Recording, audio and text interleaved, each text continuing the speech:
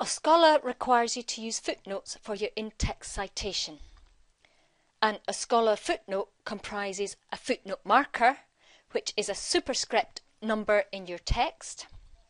This is linked to your citation at the bottom of the screen.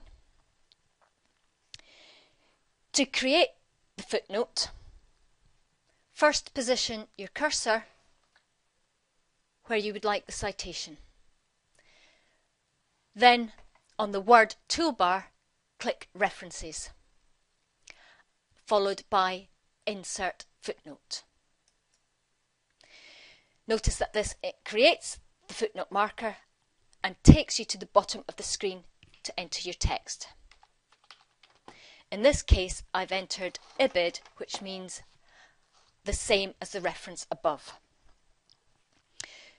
You might find that you have missed a citation and you wish to add one earlier in your text. In this case, simply find the relevant position in your text, click the Insert Footnote again, and enter the text.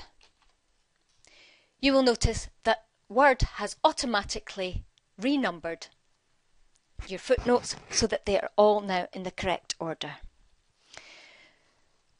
So that is pretty much all there is to it for simple footnotes. If you need any more help, please contact the library. Good luck.